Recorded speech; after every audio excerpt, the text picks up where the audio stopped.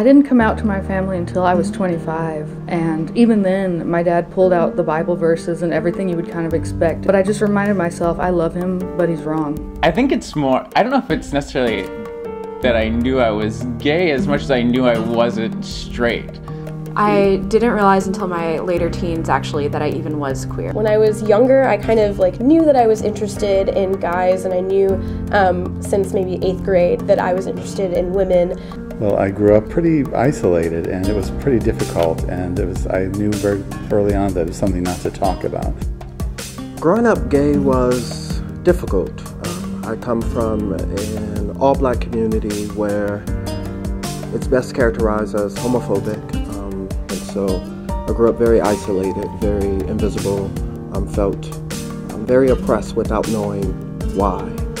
I didn't always know that I was queer, but I knew that something was a little off. But I can certainly tell you the first time I felt attracted to a woman, it was 1980, Christy McNichol, Little Darlings.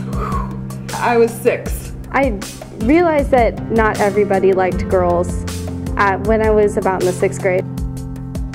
It was so surprising to me when I came out to my parents as bisexual at age 19, and they did not accept it. It was a real shock. I'm really not out in the community at home. If people know they didn't find out from me, I don't mind, but it's not something that's discussed outside of the house. In the 7th grade, there was an article in Time magazine, and I talked to my mom about it, and it was like how bisexual people, it was arguing that they could choose to be bisexual. It's I know that's not true because I didn't choose to be bisexual. And then my mom was like, oh honey, it's a phase that everybody goes through. It's okay, just stick it out. And I was like, okay, that's fine. My brother is gay, and it's a tough moment for him when he finally came out to us. He was basically kicked out of the Navy when he was 21 years old because he was gay. But when I went to college, things changed.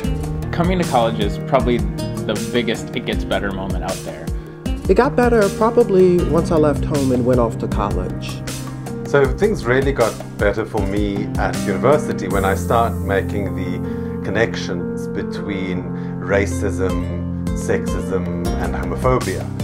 Things got better when I got to college because I found that I was able to express my queer identity with my own peer group. I wasn't at Rhodes for an entire week before I discovered what GSA was, and I joined immediately, and I've served in office on the exec board all 4 years that I've been here. My sorority, AOPI, is really great. They're all really big supporters of the marriage equality movement. The college years are often an awakening to a wider and more diverse world.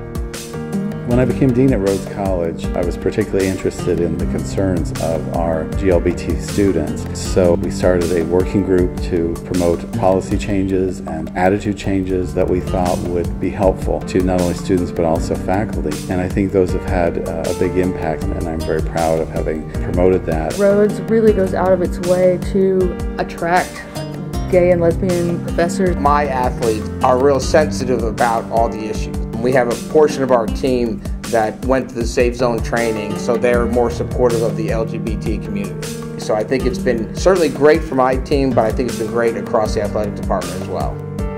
As a college professor here at Rhodes, I really want to make sure that a student never thinks that having a gay identity, a queer identity, or a fluid sexual identity, I don't want them to think that that is anything but normal.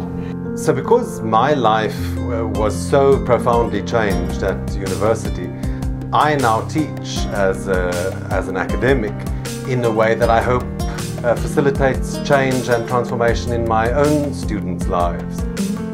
Over the years, things really got better with my family as well, and now we have a great relationship. It's really fantastic. It gets better. You'll find the people, you'll find the places, you'll find what fits you, and it does get better. And I see every day how it gets better. When I came to Rhodes, I was in the closet. I decided to come out, and by my sophomore year, everyone at Rhodes knew me as the sassy lesbian, and it was fantastic. It does get better. It gets better. It does get better. Hang in there. It gets better. It gets better. I promise, it gets better.